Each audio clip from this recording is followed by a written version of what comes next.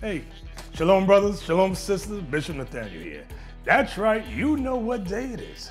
It's Shout Out Tuesday. It is Shout Out Tuesday, and I pray you brothers and sisters join me every Tuesday afternoon on IUIC Events channel, where I will be reading your kind and inspirational letters, also thanking you for your kind donations, and also covering very important biblical information for the mental well-being of our 12 tribes. That's right, 12 tribes worldwide. So hope to see you then every Tuesday afternoon on IUIC Events. Shalom.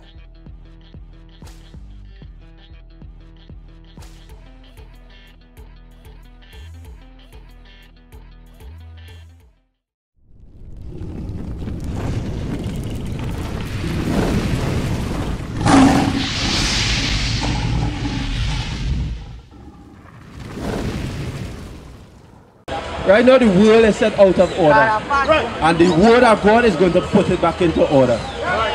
And it's simple and plain. Let me show you something. If you choosing a man to rule you, or a husband, you know why you choose a man, or why you choose a husband? If you choosing a husband to rule over you, what are some qualities you're supposed to choose this? Come closer, I want to talk. What are some qualities you're supposed to look? So you want a man to rule, right? What, you don't want a man? Well, that is, you have a problem with God? You have a big problem with God, sir. Any more are ruling the earth, then a man ruling you already. So submit now and let him rule. Let a man rule. But it's... So, let me ask you a question. So, what? Oh, I understand your dilemma. Now let me explain to you this. When it says rules, sis, it don't mean like, hey, go and do that for me. No. Let me show you. I might talk aggressive, but I know what the scripture means. For example, when it says rule, it just simply means to set you order in order. Meaning what? So, let me say you have a man, right? He going and rule you according to what? His own thoughts. Which part, how are we supposed to rule? For example, right, so if that's how we are going to choose a husband to rule over you according to the laws. So the first law is supposed to choose a man that will tell you what? Put on some dresses. Right. Well, guess what? You need to get one, because guess what? You need to be ruled according to the law. And you laugh, but that's serious. It's serious like that. You want to get the kingdom of heaven, Carla? How are you going to get the kingdom of heaven? According to the law. So, today is the Lord's Sabbath. You keep the Sabbath the holy day? Don't let him distract you. You keep the Sabbath the holy today, sir? Why? You know how to keep the Sabbath the holy? How you just keep the Sabbath the holy? No work, that's the only thing?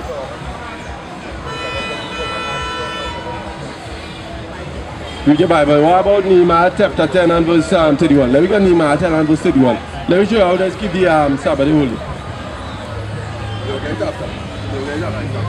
Nehemiah 10 and 31. Let me show you how you keep the Sabbath holy. There is something that people don't know. Because guess what? You see these people here, that Christian church, they don't teach Christianity, Pentecostal, 7-day disadvantage, whatever the case might be. They don't teach the laws. Read. The book of Nehemiah chapter 10 and verse 31. And if the people of the land bring bread or any victual. So you know you're an Israelite. Nehemiah was an Israelite. You know what he's telling them? If the people of the land, which is the East Indians, the Chinese, because right now they is called Chinatown, right? That's Charlotte Street, formerly known as Charlotte Street, Chinatown. We are the Caucasians, which is churches, which is KFC and so forth, right? Read. On the Sabbath day to sell. Bring stuff on the Lord. Sabbath day to sell. Here what we just do. That we would not buy it of them. You would not what? That we would not buy it of them. So Zakala, you know right now you're learning how to love God. That's right. First, John chapter 14 verse 15. Let me show you how to love God. You love God, right? You say you love God, right? Let me find out how to love God. And then you examine yourself and find out. Read. The book of St. John chapter 14 verse 15. Hello? If you love me, you love God, right? Keep my commandments. Just simply keep your commandments. See how simple it is? Sister Carla, where you looking to run? We ain't done yet. Yeah, I know you had to go home, but how you going? I applaud you for that. We done. If you love me, keep my commandments. You hear that? If. Meaning what? It's a possibility you might love God. People out there might say they love God. I love God. I love God. My heart clean. They're lying to themselves because the Bible says they have dirty. And I'll prove that here. Give me it. The book of 1 Timothy chapter 5 and verse 14. I will therefore that the younger woman married. That the what?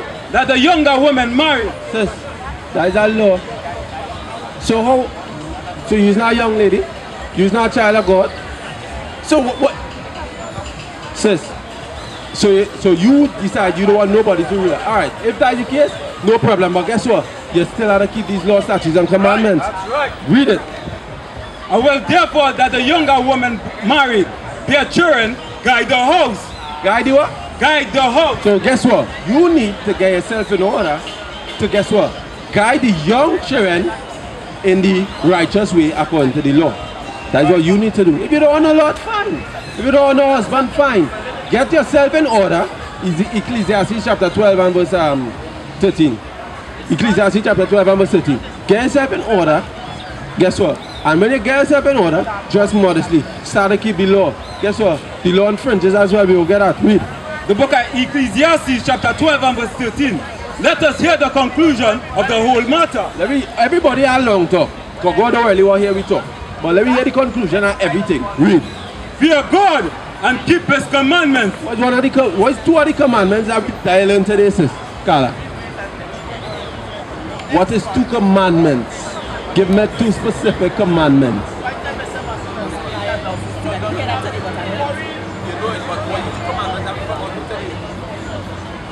Two commandments that you must keep.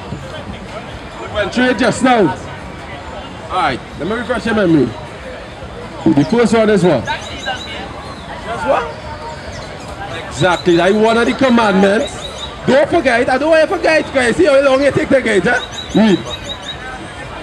And keep the Sabbath. That's two commandments. Well, that's a command, but you don't want to do that. So here, if you don't want to do that, give me numbers 15 and 38.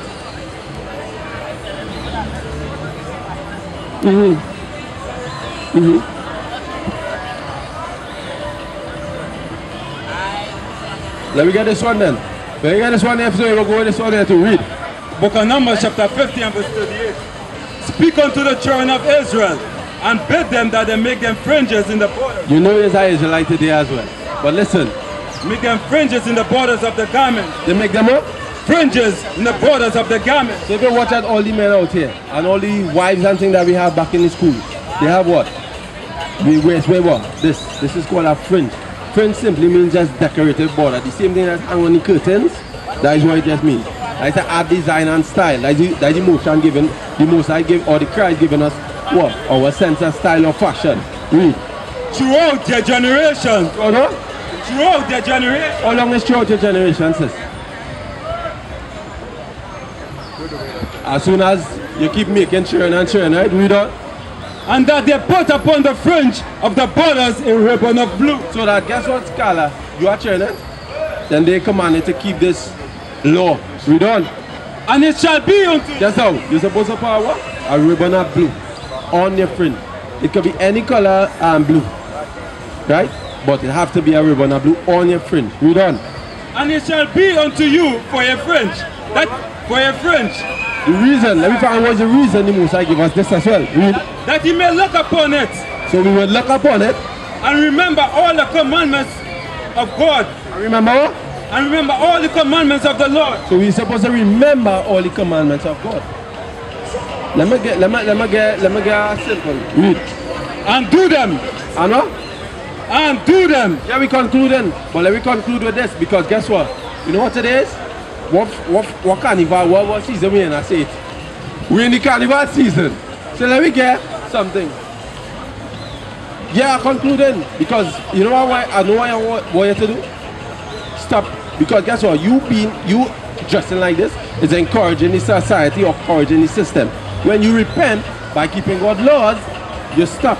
And you know what you're doing? You're becoming a teacher to the young sisters, to the young men or the daughters of Israel. Now get my 2 Maccabees chapter 6 and verse 6. Let me find out where this whole carnival thing come out from. And yeah, history. You're learning your history here today, sis. We concluded on this because this is what we're going through here right now. Is it not a carnival season? Right, but guess what? You have to be edified. You have to be edified about it.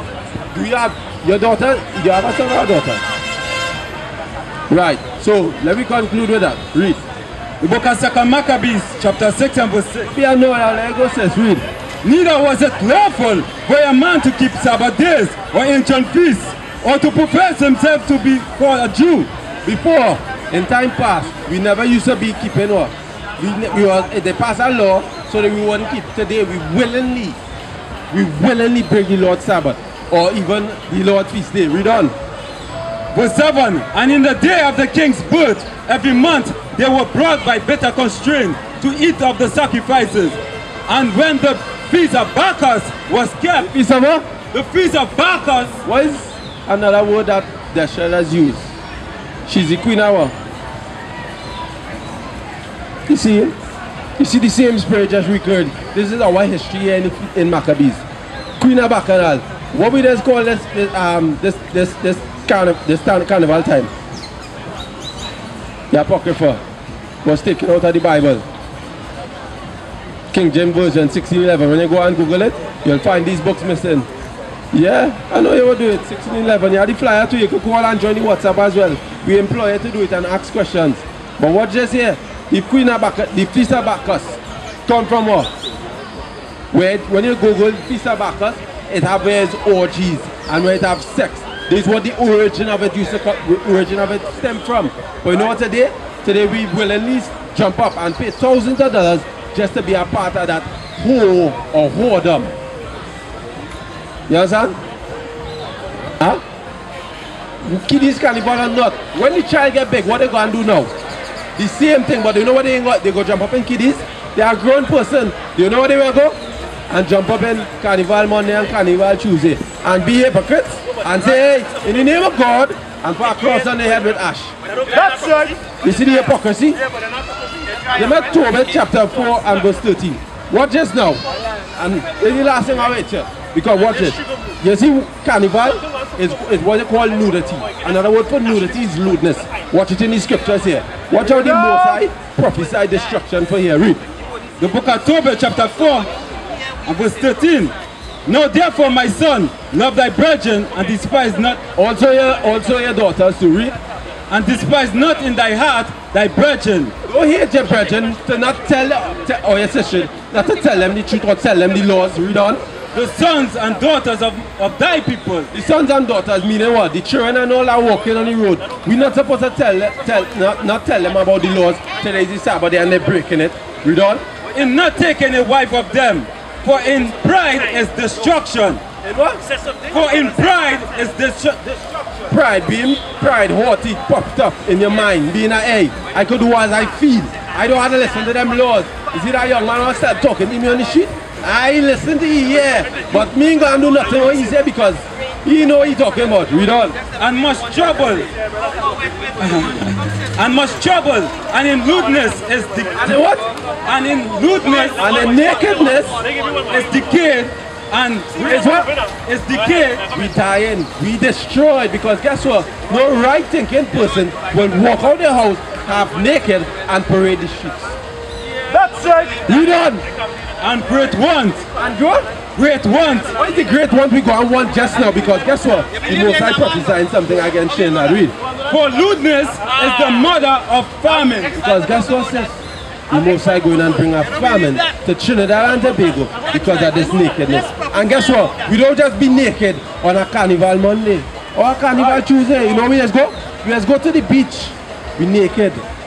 We just walk. We just see sisters out here walking Sabbath after Sabbath. And guess what? They're naked. Guess what happening, sis? The Most High going and bring a famine and it's coming. And guess what? We people just sit idly by and say, no, God is our Trini. He know. But here what he prophesy here? Famine coming. And with that sister Carla, we let you go.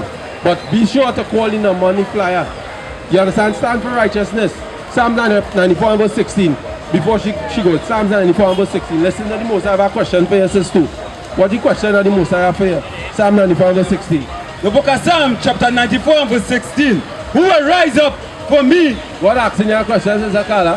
Who will rise up for me against the evildoers? The evildoers is we people, because guess what? We encourage in the system. The evildoers is also all the enemies, the other enemies, which is these other nations, the East Indians, the Chinese. Yes, read on. Or who will stand up for me against the workers of iniquity? Are you willing to stand for righteousness, sis? Are you going to adhere to the call for righteousness? Because guess what? We out there just preaching what? The truth. We preaching righteousness. We standing for what? The Most High right now. Who actually could say they're standing? The Christian church? Because this Catholic religion have a whole lineage, a whole history of touching boys.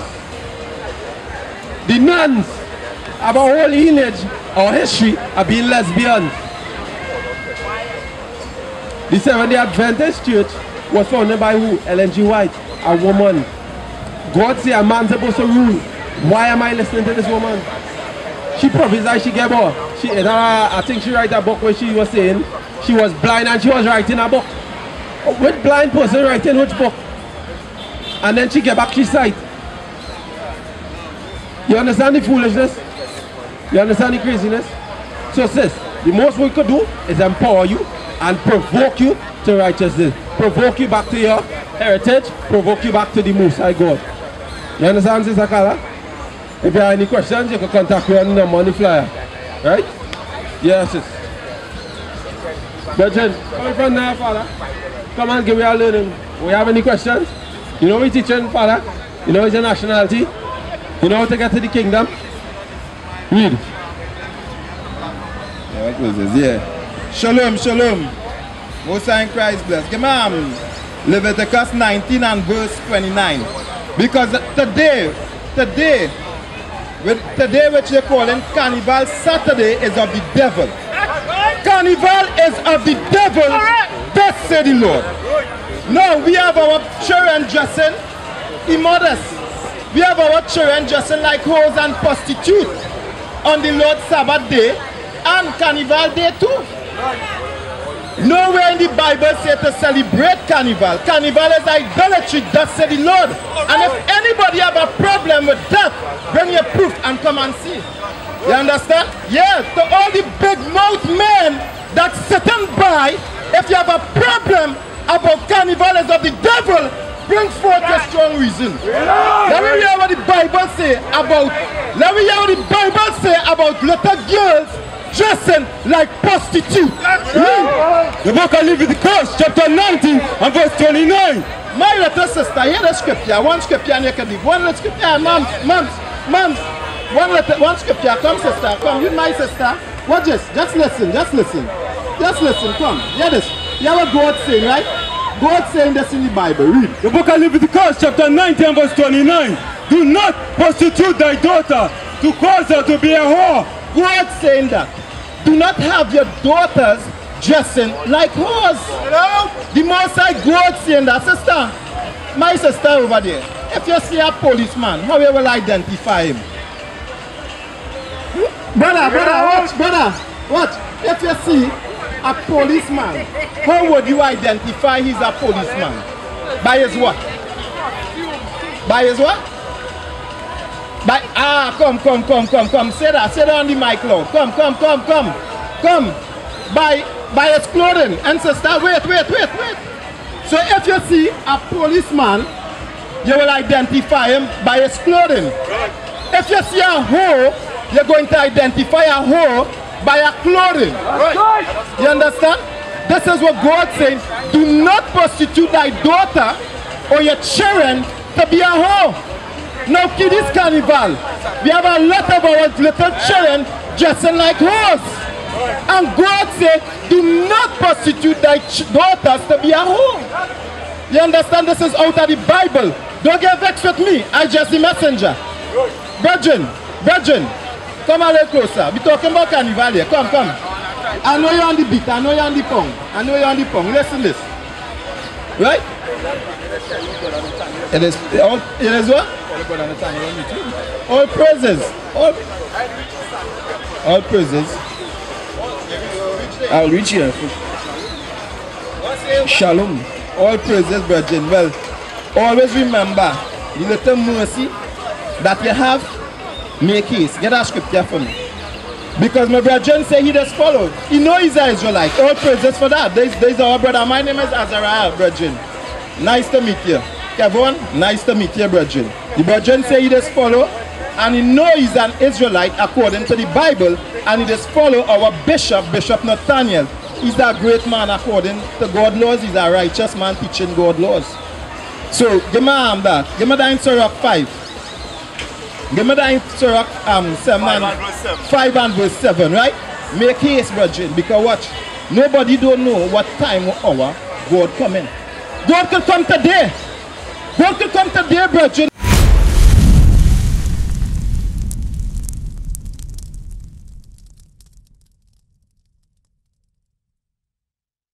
What is a nation? Nation is family. Nation is community. Nation is men leading by example. Nation is women's support. Nation is children with role models. Nation is unity. Nation is you. It's nation time.